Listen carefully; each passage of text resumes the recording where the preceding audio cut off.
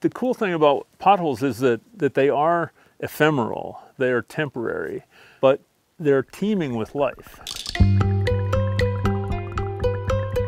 Potholes are basins in the rock. Just looks like some dirt in a hole in the rock. They're dry most of the time, but when it rains, then they fill up with water. And so you have an aquatic ecosystem that is active for a few days to a few weeks, depending on how much water and how big the basins are. So there are a lot of species in the potholes, but the tadpole shrimp are, I don't know, in some ways they're probably my favorite. They're the largest shrimp in the pool, and they're kind of a vacuum cleaner along the sediment, stirring up, getting organic material, algae, and material that's fallen in, blown into the pool. They're filter feeding, but they're stirring up the sediment, and then they process those particles with their legs and move them up to their mouth and decide, nope, that's not food, they throw it out. Triops is Greek for 3 eyes. The shrimp literally have 3 eyes, with the third being a light-sensing organ. They do come up into the water column sometimes, and they're the top predator in some of the pools.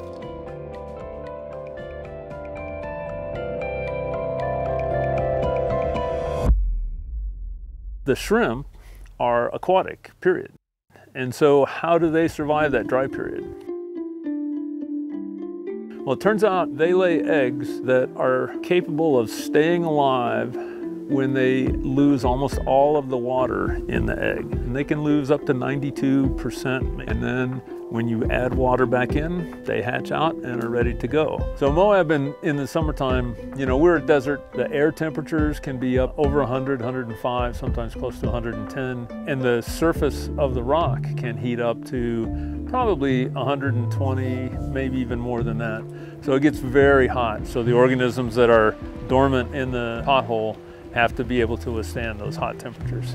They are living fossils. The species that lives out here is very similar to a species that has been found in fossils in the rock. So they're not evolving, they're not changing, but that's their survival strategy, and it has worked for a long, long time.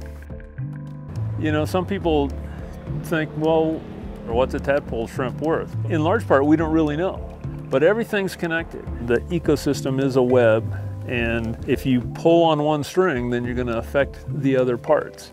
If you don't have all the parts, then the ecosystem doesn't function, and we are reliant upon the processes that go on in those ecosystems, even if we don't really realize it.